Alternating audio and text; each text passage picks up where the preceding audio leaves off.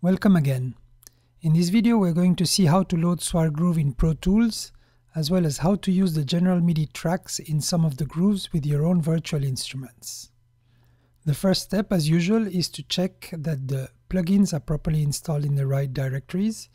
So in this case we're going to go in the hard drive, we go to Library, Application Support, DigiDesign, Plugins, and there we see the DPM plugins that are the RTAS format. This is used in Pro Tools 9 and 10.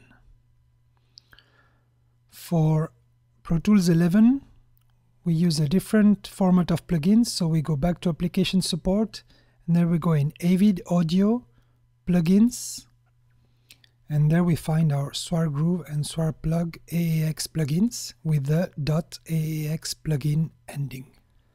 On Windows, the locations are the following. For RTAS format, they are in Common Files, DigiDesign, DAE plugins. And for AAX format, they are in Common Files, Avid, Audio, plugins. Alright, so back to Pro Tools. We're going to create a new instrument track. We select Instrument Track, Stereo, and create.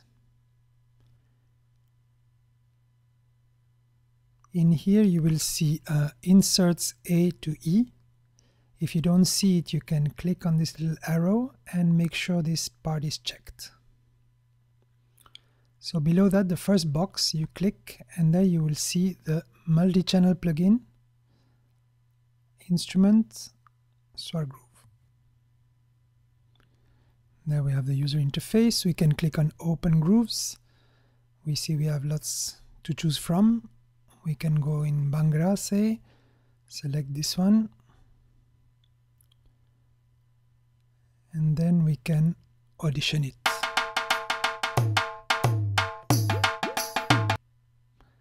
Alright, so we can close this. We can double click here and rename the track as SwarGroove.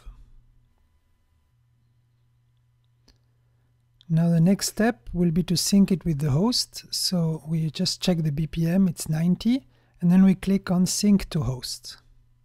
In that way, we'll be in sync with Pro Tools.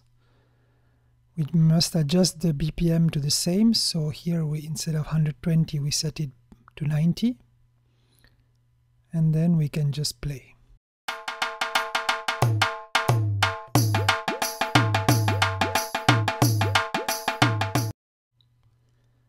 Alright, so now we open again the user interface, and then we see two additional tracks here, drums and bass.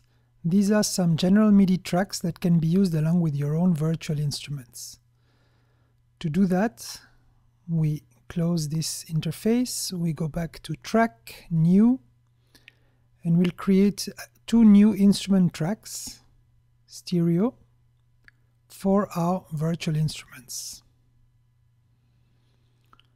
First one, we'll rename it as drums. Second one, we'll rename it as bass. Alright, so we click again on here, multi-channel plugin, instrument, and here we're going to select the Addictive Drums plugin. This is a very nice drum kit plugin. Here it is. You can see it comes with different drum kits. So we'll just keep the selected one neutral, Fairfax neutral. Then we go to bass.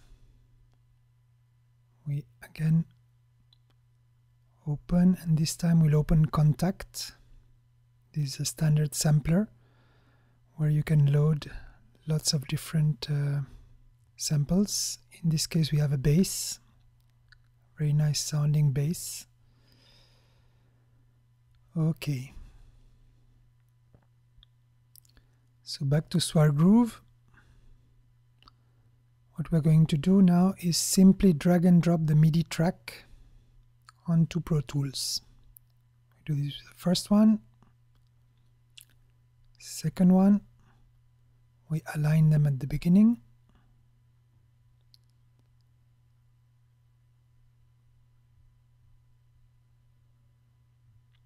And then we can play them.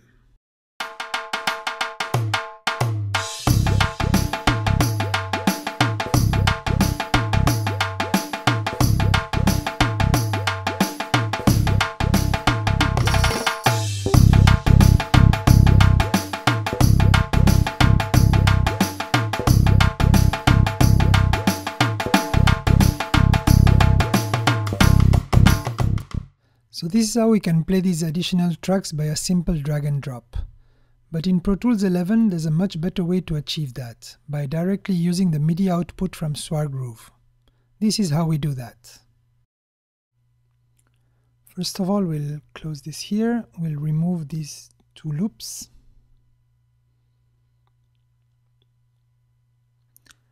And then we're going to, again to track new, we're going to create two MIDI tracks. Put two here, then we have them here. We'll rename them as MIDI drums and MIDI bass.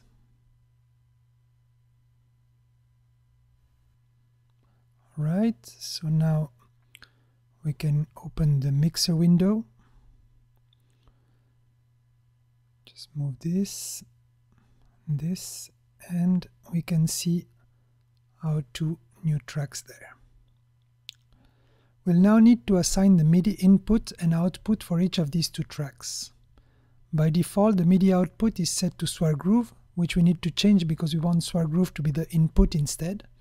So we just set the output to none to avoid any cyclic processing issue. Alright, so when we click on the input button, we can see the different MIDI sources available.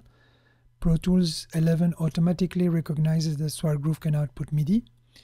In this case, we select SwarGroove, and when we do so, we can see the list of channels appearing on the right.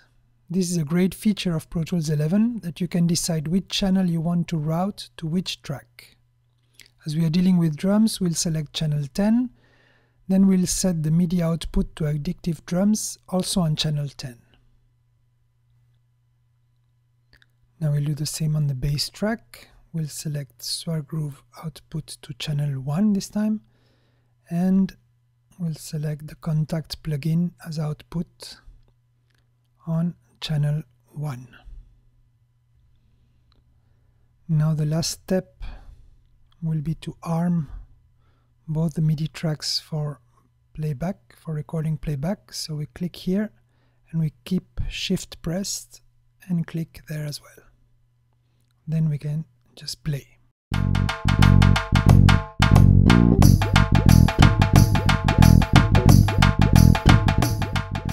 Ooh, there's something wrong there. We don't hear the drums and the bass sounds weird. I have an idea what's wrong. Let's reopen the SwarGroove interface.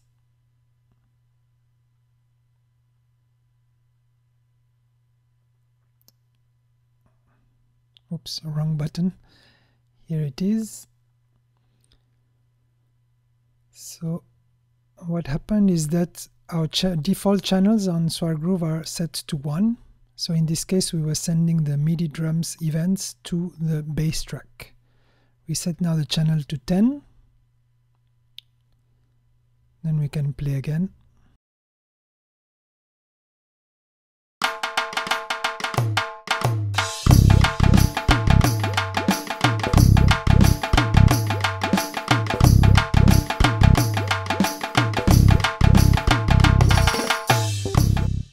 That was better. So now that we have all this set up, we can open a new groove.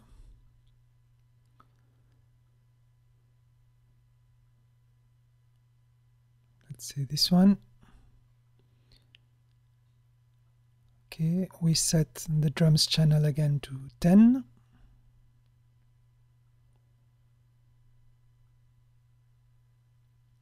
Sync to host. And there, play.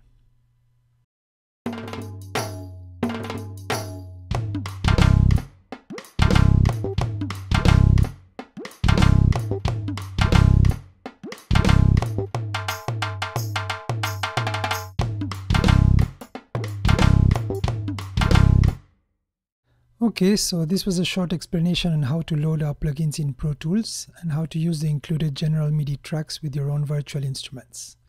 If something wasn't clear or you have any additional questions, feel free to email us at support@swarsystems.com. Thanks for your attention and goodbye.